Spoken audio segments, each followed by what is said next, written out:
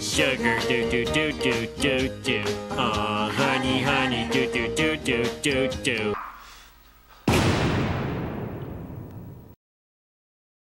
Good evening, Simon here, Explosive Action. We are finally back for a movie update. As you can see, the pile is large, so we're going to get through it pretty quick.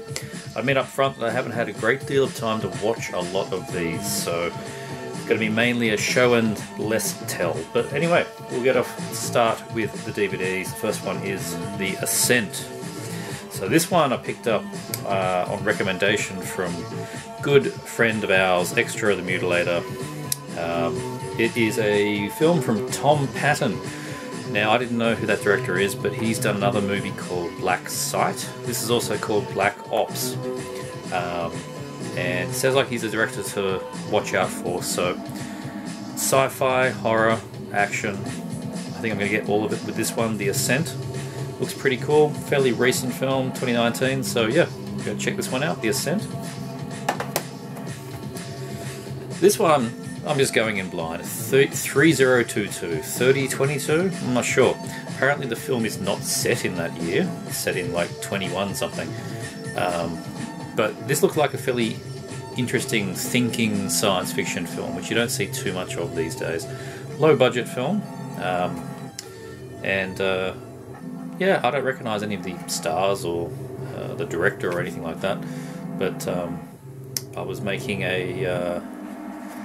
making 3 items for buy 2 get 1 free sale at JB, and this one looks like it would be interesting. So 3022. If you've seen it, let me know. This one, oh dear, I found this one in the Vinnies for $2. Grim. It looks like some pretty cheap, probably early 2000s. Don't know if I'm going to get a year on this one. No, maybe late 90s, early 2000s. Low budget horror. Hopefully we get some cool monster, and that's not just stuff from the cover. It looks like we got some pretty good gore and things like that. It is rated MA. You got to do some special things to get an MA out here. So you know, medium level violence, horror theme, and yeah, stalked by terror, driven by the dark, only a few will survive. It reads a little bit like the Descent, like. Lots taking place in a cave, so remind me of The Descent. So we'll see what Grim is like. Maybe it's a grim experience. Haha. This one I did watch, Itsy Bitsy. This was pretty good. Modern, sort of small scale horror film. You think from that cover it's going to be about, you know, arachnophobia or something. And yes, it is about a spider, but it's a little bit more deep than that. Interesting film about what happens when a curse is placed on a house and the new tenants that live there, and you do get to see a pretty cool prosthetic spider on numerous occasions. Yeah, it's quite good. It's not going to win any major awards or anything, but I thought Itsy Bitsy was pretty good. Kind of disturbing in places, and yeah, the acting was fine. So yeah, give it a go. Itsy Bitsy. This one, well, I got it cheap, so I don't know. This is Rabid, the remake from the Soska sisters. I've heard generally bad things, but a couple of people told me that I might enjoy it. So, you know, I've enjoyed some of their previous films. So I'm going in, hopefully, just enjoying this as a horror film and not as a remake of a classic. Certainly looks like it's going to bring the Gru, so that's at least something. So they did this, what, a year or two ago? Yeah, 2019. And the Soska sisters have done, like I said, they've done some interesting things in the past. Was it American Mary? Was that one of theirs? I think it was. And Dead Hooker in a Trunk was one of their earlier low-budget efforts. And yeah, this is their latest one, Rabid. So yeah, I'll see what it's like. This one, no idea. Again, this was cheap. It was like $3 one. Field Guide to Evil. Global exploration into dark folklore and mythology. There you go. From the producers of the ABCs of Death. Now, I enjoyed the first ABCs of Death, so yeah, there you go. Is it a similar kind of film? 8 Terrifying Tales. There you go. So it is it is that style of film, 8 films in one. So yeah, that should be good. They tend to be pretty good, those films. So yeah, anything that's similar to Creepshow and all that. Field Guide to Evil. And the last of these DVDs is Snatchers. I've read a few good things about this one. Horror comedy. That usually rubs me the wrong way, but if it's done right, then it's enjoyable. And I have been hearing this is pretty good. A giddily entertaining horror comedy. It doesn't immediately try and compare itself to Shaun of the Dead, which is always good because that shits me to tears. But yeah, other than that, I don't know a great deal about it. So if you've seen Snatchers, do let me know what it's like. Now we're going to kick into the Blu-rays, and the first one here, man, I've been waiting for this for a long time. Mr. No Legs. Mr. No Legs. Classic. 70s exploitation, you just can't beat it. This is from Massacre Video, the slipcover edition, which is sold out pretty quickly. I think that's the regular edition you can get now on Amazon and all those places, but yes, the slipcover edition is gone. It came with a second alternate cover slip, but I filed that away for the moment. Yeah, this movie, I watched a VHS rip of this a good 15 years ago, and I don't remember too much about it except for being mental. Like, he's in a wheelchair and he's like got guns in the wheelchair. Mr. No Legs. Yeah, I was very excited that Massacre released this one when they announced it, which was quite a long time ago, and then the pre-orders took ages to show up, and then finally got to order it, and then COVID, and anyway, I finally have Mr. No Legs. I can finally watch it. Brand new 2K restoration from the extremely rare French 35mm print, which is better than anything else it's ever had before, so excited to check out the amazing Mr. No Legs. Another one, I was never expecting this to get a Blu-ray. Yeti, Giant of the 20th Century. Italian, I think, horror? Science fiction horror, Italian film? I think it is. Yep, Italian King Kong ripoff from 1977. Never had a legit digital release. Been on Greek VHS and the like, but this is the first time it's had a proper DVD or Blu-ray. This is the first time it's been on disc. So this is from Dark Force Entertainment. The alternate cover art's pretty cool, and it's in one of their glorious boxes they like to boast about. Doesn't glow in the dark as far as I can tell, what a shame. But another co-production with Code Red, this one. And yeah, looking forward to checking out Yeti. I've heard many good things from many people. I did attempt to watch an old version of it years ago, but the quality was... I couldn't be bothered. It was just pretty rubbish. And I've never owned a copy, so there you go. I get to check out an Italian ripoff of King Kong with a Yeti. Awesome. This I watched. LA Wars from Vinegar Syndrome. There's the new artwork, but I actually quite like what they've done here with the old artwork. 1990 low-budget action film. Love how it comes out from the bottom and the VSA line that they're doing. So there you go. This is a lot of fun. Trying to re-sleeve this, that's not going to happen. Anyway, this is yeah, 1990, very, very low budget crime action film. The main guy is his name here. Well, he's the character is Jake Quinn. Doesn't say who the actor is. Doesn't really matter. But anyway, he's like a poor man's Reb Brown. Very similar body type. Very similar level of acting. Doesn't scream as much, but anyway. He's an undercover cop. He doesn't play by the rules. You know, there's the chief of police that throws the book at him, all that kind of stuff.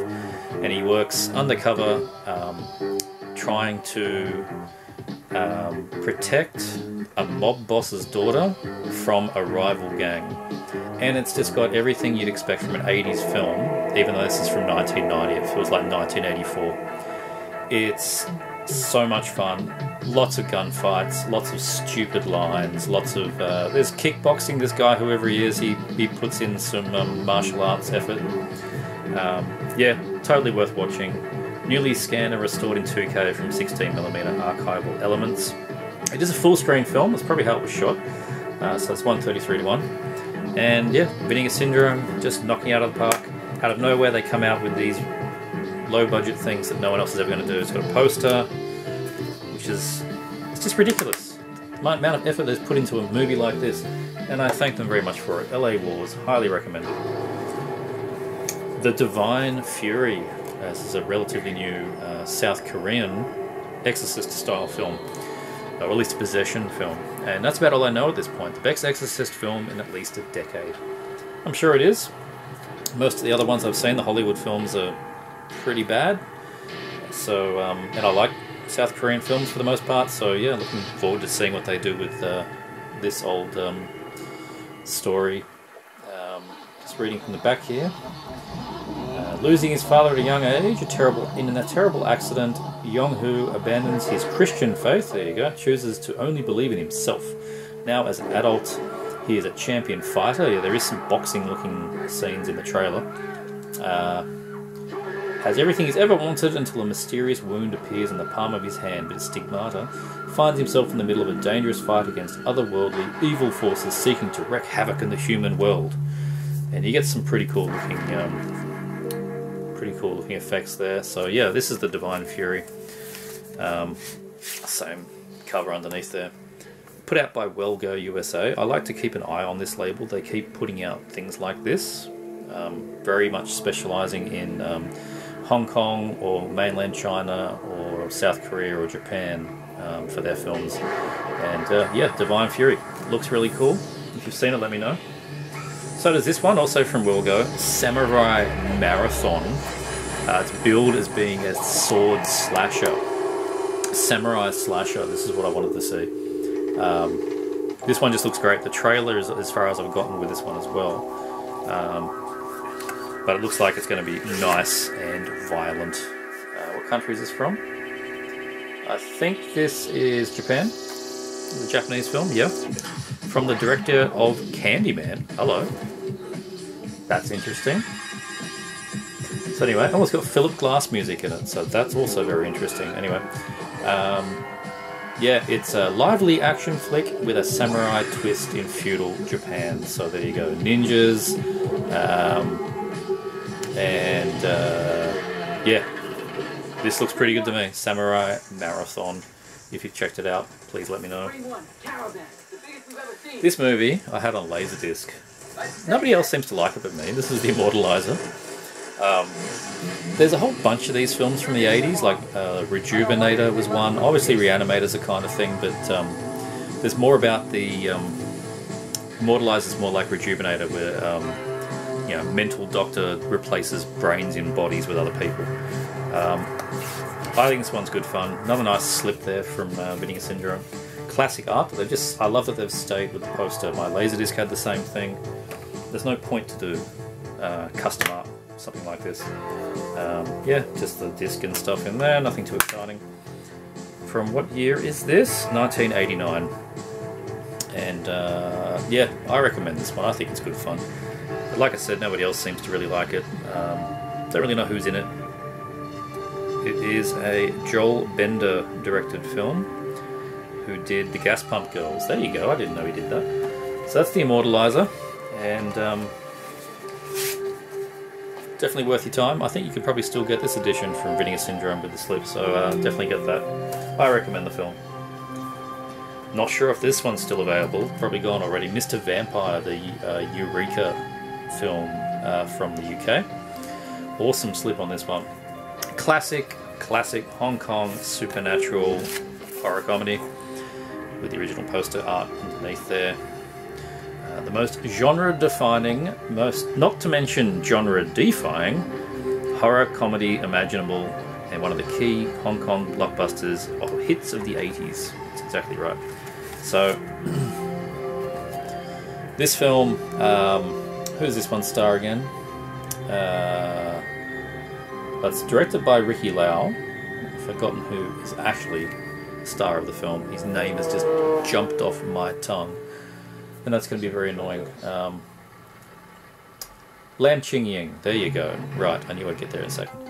And this is where your hopping vampires all come from. Mr. Vampire is definitely one of the films that brought that out to the audience. It's an old part of the supernatural history of China, the hopping vampires, but a lot of movies started to do it around about this time, and yeah, it's great fun. It's got I think Moon Lee was in this one. I could be wrong on that, but I think she was.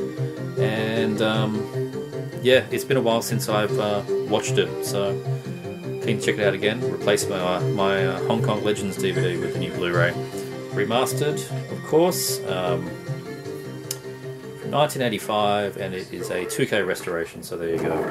Lovely edition there from Eureka of Mr. Vampire. Got a couple of 88 Jackie Chans here. Fearless Hyena. I don't remember this one whatsoever, to be honest. Maybe I haven't seen the Fearless Hyena original poster art. Loving that they're putting out these releases. 88 are doing a great job with Jackie Chan's. Eureka did some for a bit, and I seem to have stopped. Now 88's doing most of them. So this one is from, what year, 79? And yeah, I think this is meant to be quite a good one. So yeah, if I've seen it, I really don't recall this one at all. Fearless Hyena. So yeah, anyway, there you go. Slipcase, new custom art, 2K restoration, multiple versions of the dialogue in Cantonese and English. It's the best thing about 88 is they're really catering to all the crazy fans over the years. Every single different audio dub or flavour of the original soundtrack, they do their efforts to include them, so that's great. And the other one is Dragon Lord. This one I have seen. I don't remember a great deal about it. But again, that's a good thing that I've kind of forgotten some of these because I get to rewatch them in lovely Blu-ray. Another correct Jackie Chan from, what year is this? Do I have a year? 1980, so I guess the year after Fearless. And yeah, custom art again, original poster. And a bunch of extras. 2 cuts of the film, both from the original negatives in scope, the Hong Kong cut, the work in progress cut. It's 103 minutes, that's very cool. And yeah, multiple audio and newly translated subtitles. So there you go, Dragon Lord, the next one in there, 88 films, Jackie Chan line. Got a couple of Sedaris. Oh dear, all these films are practically the same. Savage Beach and Picasso Trigger. So I'm playing catch up getting these. They're so cheap. They're the kind of thing that when I'm doing an order on Amazon, I chuck another one in. And in fact, there's another order coming now that's got 2 more. There's about, I think there's about 11 or so in total, 11 or 12. And a couple more that are not on Amazon yet. I forget which ones they are, but they'll be there soon enough. So there you go, Savage Beach and Picasso Trigger. You get exactly what is on the cover with these films. You get girls with boobs, you get guns, you get explosions, cheap action, and they're good fun. Hot Ticket to Hawaii is the one that everybody seems to know the most. And yeah, cool. 2 more to check out, Picasso Trigger and Savage Beach. So, this, VFW and Bliss, is a double feature put out from Umbrella. This is the flipped cover. The original art is a bit more like the disc, like that. It's got both films listed. Yeah, both of these films are from Joe Begos, and Bliss came out first, and it looked interesting, but I never jumped into it. But VFW looks sensational, and I've heard so many good things about it. Claustrophobic, sort of horror thriller with these VFW, veterans of foreign wars. All of these guys fighting off the bad guys outside the pub that they're drinking at, and apparently it gets quite mental and violent, so I'm looking forward to particularly VFW. And I'll watch Bliss as well, see what that one's like. So there you go. Nice little double set. Yeah, happy to have that one. Checking out VFW, definitely. Hostage, Australian film. Code Red put out a Blu-ray of this under the title Savage Attraction, and that was a shorter cut of the film, but I don't think anybody realised at the time. Then Umbrella did a remaster, and this is a longer cut of the film. So it's kind of a grimy exploitation revenge film. I watched the Savage Attraction edition. I think when I first got it, and I don't remember a great deal about it, but rewatching the trailer again for this version, I got quite excited to check it out again. So yeah, Hostage. What I've been learning with these Ozploitation titles, there's obviously some kind of limit on the pressing. It's, I don't know how many. It'll be more than 1,000, but they've got a top amount because they just vanish. A couple of them have vanished. So if you want any of these films, I'd say definitely get on them earlier rather than later. They're not around forever. Yeah, 1974? 1974. That's Hostage, also known as Savage Attraction. Oh, what am I doing to myself? Deep Blue Sea 3. I haven't even watched number 2 yet. I got that on the shelf. Number 3 looks pretty good. It looks a bit more, at least from a trailer, it looks kind of like Bait, like a bit more secluded. Maybe it won't be, but that's what it kind of looks like to me.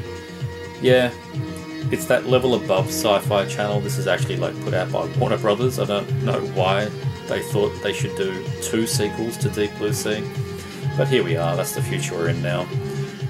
This is dirt cheap. You can pick it up for about 15 at JB Hi-Fi. So yeah, if you feel game like I do, Deep Blue Sea 3. Another one from Dark Force and Code Red. This is Primal Rage.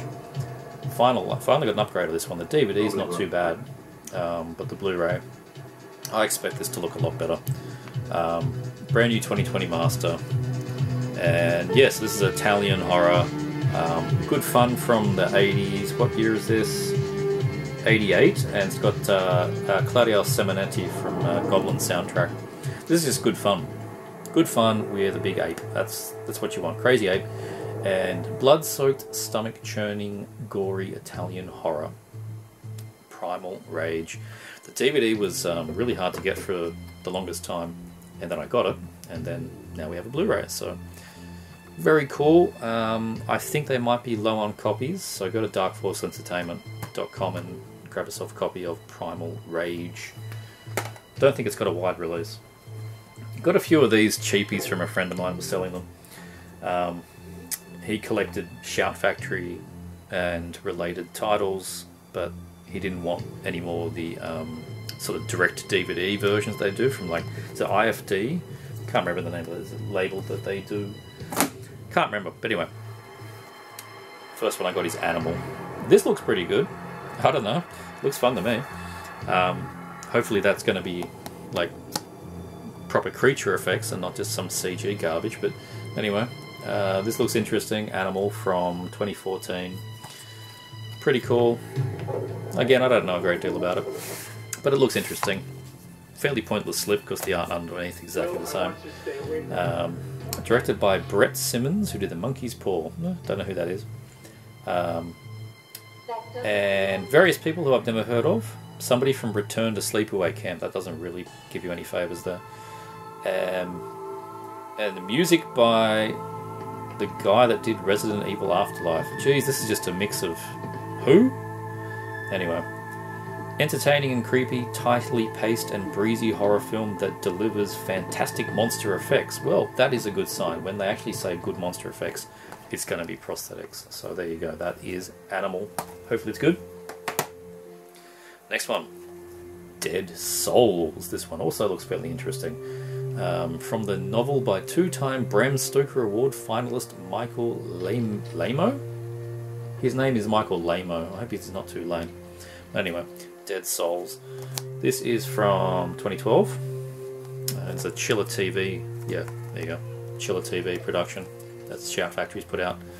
So there you go. Don't know a great deal about it, but it looks fairly interesting. Stars Jesse James from the Amityville Horror. There you go. Somebody that actually has a name. Ah, Bill Moseley's in this one. No pictures of Bill Moseley. Usually when he's in it, they throw him on the cover. There you go. That is Dead Souls. Looks pretty cool. Ha! DVD upgrade. Ape. I don't know why I got this.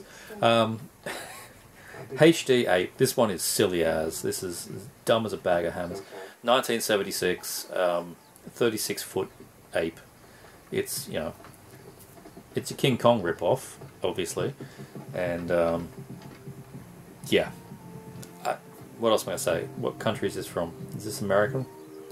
I think it is. Anyway, apparently it's got a 3D version. Not that I can watch that, but in case anyone opened that, there's nothing in there to look at anyway. So there you go.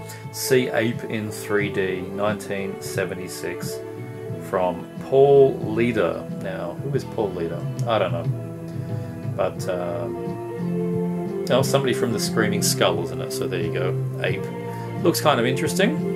And I didn't ever watch the DVD that I had, so we're going to see what Ape is like, and I expect it to be very cheesy. Queen of Blood, Intervision film. So I actually think this is a fairly modern film. Yeah, 2014. So that's pretty interesting. I think this might have been the first Blu-ray that Intervision put out, and I never bothered to pick it up, but my mate was selling it on very cheap, so there you go. From writer, director, composer Chris Alexander, the editor-in-chief of Fangoria. So there you go. I used to like the Fangoria produced films. Mindwalk was probably the best one. So this is Queen of Blood. Macabre and effectively creepy. Interesting. And it has, what? Somebody in it from Skinny Puppy? Oh dear, oh dear, oh dear. Opus of the Undead like you've never seen. Okay, well there you go. Hopefully we got some zombie action. Don't know much about Queen of Blood, but anyway, the cover looks pretty cool.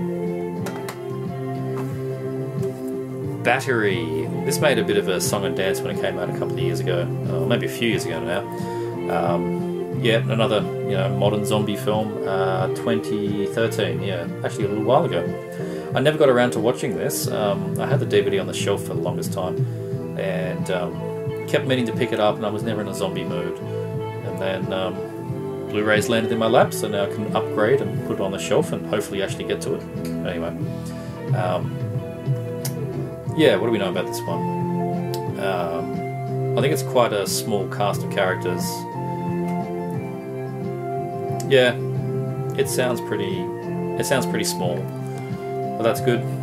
Might be sort of a Walking Dead style, main cast small rather than boring like that damn show. But anyway, yeah, I don't know much about Battery, but it does look pretty cool. Had a reverse cover art, which I thought was absolutely terrible. You can see it underneath there. Really didn't like that, so I flipped it around, and this is the poster art. So there you go, Battery. If anybody's seen the Battery, let me know how it is. The next one we got here is called Ejector. It's a science fiction alien invasion or abduction. I don't know, probably one of the two. Science fiction ride, yeah, alien abduction. I can't speak tonight. Ejector, We Were Never Alone. Sounds pretty interesting. Came out in 2015. Alien abduction films are always things that I kind of enjoy. They've never hit the highs of Fire in the Sky, of course, again, but I always live in hope that we're going to get a good one. Maybe we'll get a good one with the Ejector. It's got somebody from Exit Humanity in it. That was a good film. Somebody from Pontypool. Oh, and Dee Wallace from The Howling. Dee Wallace is in this. That's really interesting. So there you go. That is Ejector. And yeah, not seen it. If you have, let me know. And the last one. The last one I just got my mate to chuck in the pile. This is Rabid Dogs, which is a remake of the 1974 Mario Bava film. Which fills me with dread, to be honest, but we will see. Yeah, that's about all I could really say so far, is that it's a remake of the 74 classic. I don't actually own the classic, I don't know why. Is there no good Blu-ray of it? Is that maybe why I don't have it? Anyway, probably something I need to look into. But now I have the remake, hooray. Hopefully it's not terrible. And yeah, that's about all I know. It's got Lambert Wilson. He was in Dante 01 apparently. Dante 01 was an interesting film. I haven't watched that in years. And it's got making of and all that kind of stuff. This is from 2015, so there you go. The remake of Rabid Dogs from 1974, Mario Bava's film. Hopefully it's any good. And I'm leaving the best ones to last. 2 box sets. This one Man, I was excited when they announced this. This is Vinegar Syndrome's Forgotten Jali box set. What a glorious box this is. Just physically at the box. Pops up from the top, like that. It's got the knife blade edge, the blood dripping off it. Really, really, really cool. And the films we get, and they are Forgotten Jali. We got Trauma, which when I remember looking for this film 15 years ago, it was spelled Thrauma, had a H in it. The Police Are Blundering in the Dark, which is obscenely rare. And The Killer is One of 13, which is also damn rare. This is exactly the kind of stuff that I was always hoping Vinegar Syndrome would start looking to release. Obscure giallo, stuff that has only ever existed on like French VHS and Dutch VHS and things like that. So The Police Are Blundering in the Dark. The Killer is One of 13. And Trauma. So I think I watched a dodgy VHS rip of this one a long time ago, and I don't think I ever tried to watch either of the other ones. Yeah, I don't remember much about 13 anyway, but Police Are Blundering in the Dark from Helia Colombo. I don't know who that director is. In what year is this? 75. And stars Joseph Arkin, Francisco Cortez, Gabriela Giorgelli. I'm sure I got that wrong. But it has nude models, so that's a win. Trauma. This one's from 78, directed by Leon Klimovsky, which does not make it sound very Italian, so I don't know where this one's from. Spanish, here you go. And yeah, Spanish one, Trauma. Like I said, I'm pretty sure I saw it written as Thrauma with a H at some point. So there you go. Very cool to check that one out. And The Killer is One of 13. This one is from Javier Arguer and is a Spanish one as well. Spanish take on Agatha Christie's oft-adapted novel. That's why I know the title. There you go. And Then There Were None. Exploitation, blah blah blah blah blah, and top genre film stars from Spain, including Paddy Shepherd from Rest in Pieces. I like Paddy Shepherd. And Jack Taylor from Female Vampire. Don't know that. And oh, Paul Nash is in a supporting role. I wonder how little is in it, but anyway, there you go. The Killer is One of 13. Very, very nice box set there from Vinegar Syndrome. And it does happily say on the front, oh, I got that backwards. It does say on the front, Volume 1, so I'm really hoping that they do a second volume.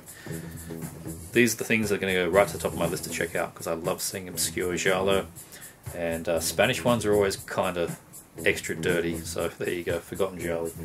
And the last one, this is another awesome and entirely related set.